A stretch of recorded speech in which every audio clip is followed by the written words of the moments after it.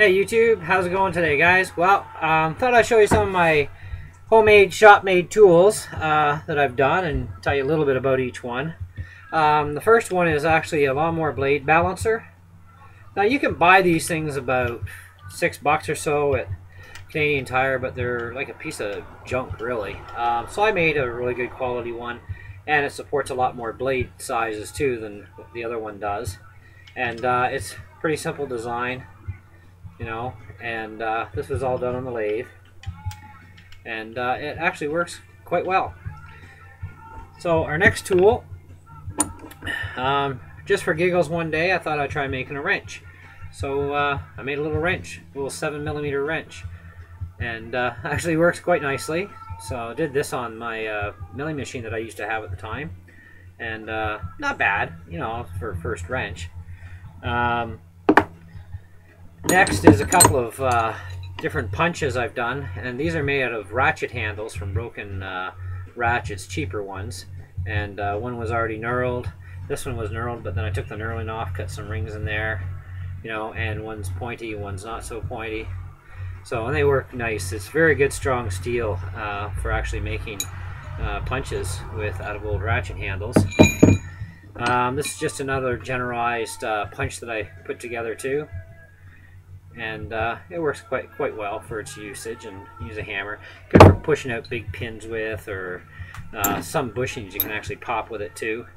This one I made out of an Allen key, and Allen keys again are really good strong material for making punches with. This one I just actually hand ground it just down on the grinder. I didn't even put this one on the lathe, and turned out really good for being hand ground. This one here is actually a tool that I made for removing clutches on weed whackers, and it works great. Actually, it's a pretty awesome little tool, and does a great job. A little miniature hammer, and this thing actually does come apart too. It can unscrew, and it's on there pretty tight right now, but it does unscrew. So if you're working on little artistic stuff and you just need a little hammer, and it works pretty good for that. This is my spring winder tool. Put it in together like this. Put your spring notch in there, and then what I do is I've got a workbench outside, and I put a screw in there, and put the other end of the hook for the spring in there, and then I just wind it up and wind it up until it's all coiled. Then I carefully remove this, hold everything in place, and I can put this in, and then go to my cap, like lawnmower cap or weed whacker chainsaw, and just pop, and it punches it right down and pops it in place where it needs to be. So that was actually pretty cheap to build, considering to buy the authentic tool, as I call it. It's about $90, and I was like, new. So I built my own, and it works.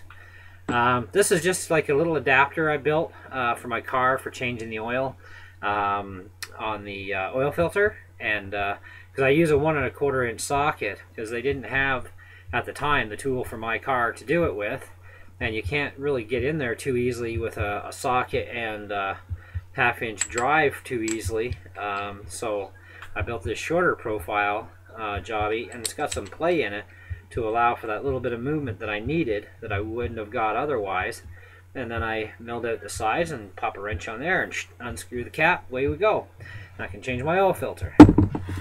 Another tool that I've developed, and I'm going to be making another one for another valve, so that it's a lot more stable. This tool gizmo is for working on Crossman 357 valves that have the clip style inside for taking it apart. You put this in the vise, and you've got the flats. You can clamp it in the vise, keeps that steady. And then you use this tool, push down, take your clips in your other hand, and you can release that clip out of there. And same for reassembly, push down, and there's a little hole drilled not very deep in here, which you can put on the top of the valve stem and push down with. And I'm going to make one of these for the Crossman 1077s too. I tried the 1077 valve on this. It's a little bit of play, and you know, it still work, but too much play if you had to put all that pressure I'm gathering. So I'm going to make a whole new style with a side cutout to capture the pipe tube that comes along the side of the valve so that it can't move. So I'm going to develop a whole new piece like this for the Craftsman 1077s. This is all my adapters so far to date that I need for working on Craftsman air guns, as well as a couple of the Chinese CO2 guns for rebuilding valve stems. There's this part here, the arbor, which is 2 holes, different sides, and the one side will actually catch the stem on the way through, and for reassembly and take apart.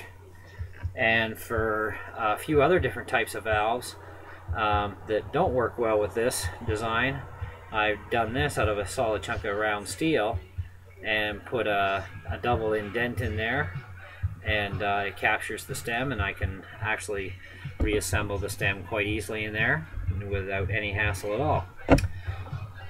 And the next tool I built, which is something you used to be able to buy, is the valves that screw apart on Craftsman air guns. It uses this special tool with the 2 forks and the hole in the middle.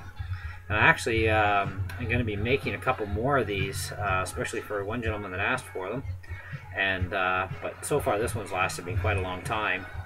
And I just put some cotter pins on the end so that I don't lose the handle, you know, and I can disassemble and reassemble those valves real easy, because you actually should have this tool to do it with. You can use a screwdriver, but it's real difficult, and you don't want to screw up the cap when you screw it back in or try and pull it out, because they're only made out of brass, so you'd want the actual proper tool for being able to do that with.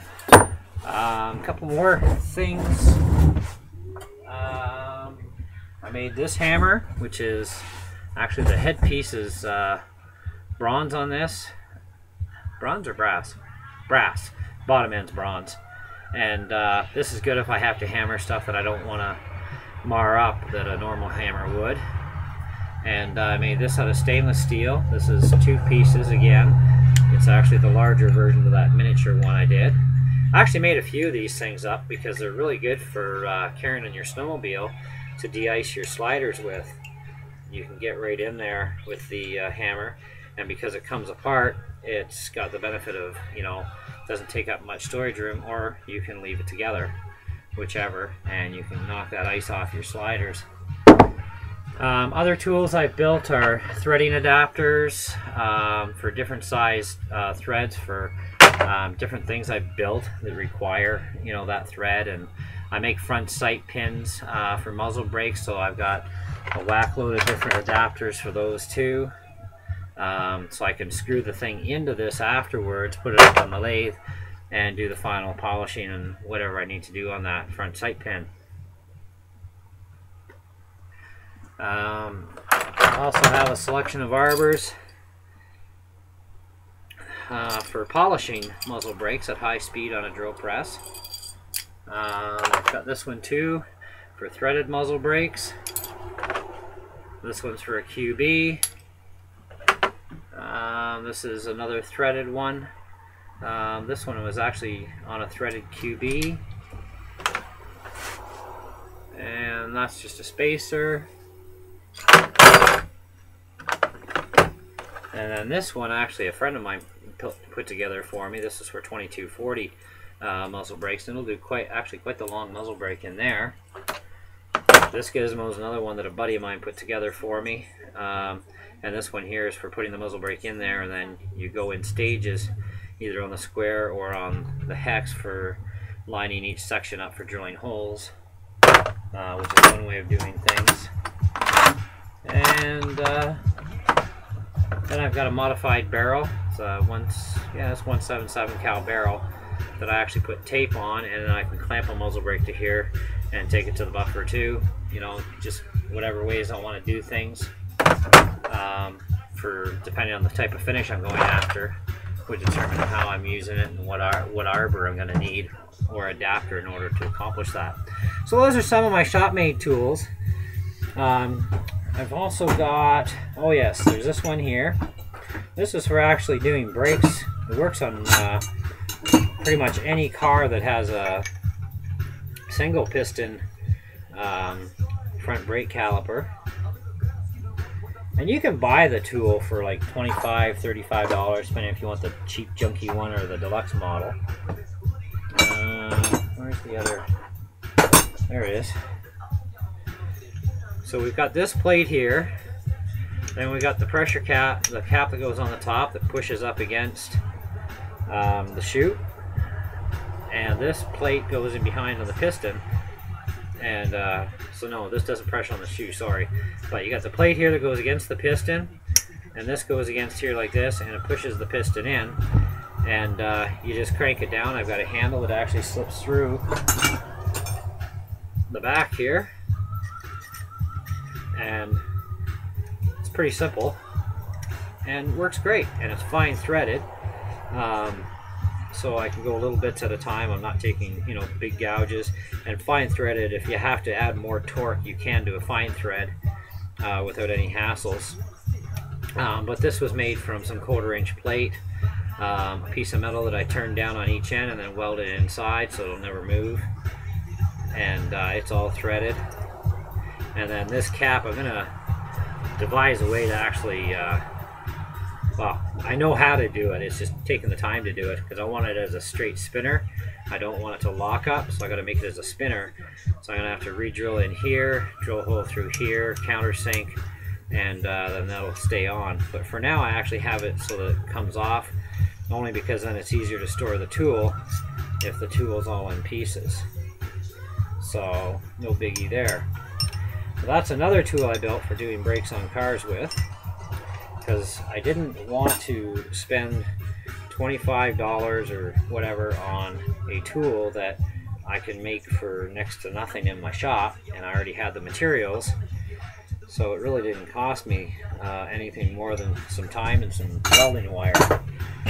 But the tool does work awesome. What else have I got in here? Oh yes, this is a set of this is for working on the Monte Carlo 95s and a few other models.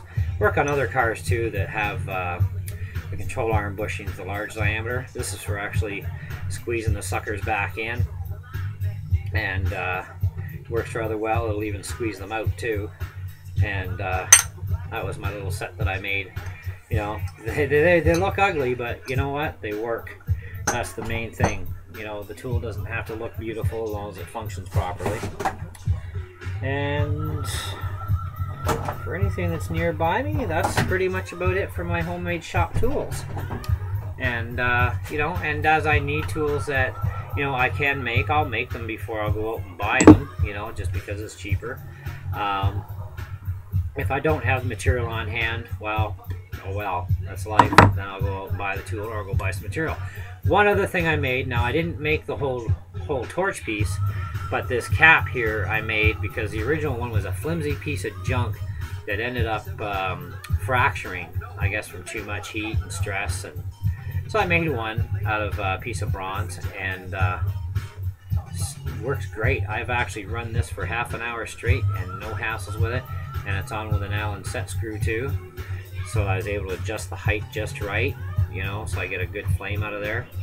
And it's actually made pretty much to spec as the original one that was actually came off here, except it looks a little cooler, and you know, it's actually thicker, so it'll resist more heat. So that was the other thing I did. I think that's about it. So it's yeah, that's pretty much about it. So yeah, that's pretty much the gist of it, and a lot of my shop made tools. So hope you enjoyed the video, and have a great day. Happy YouTubing.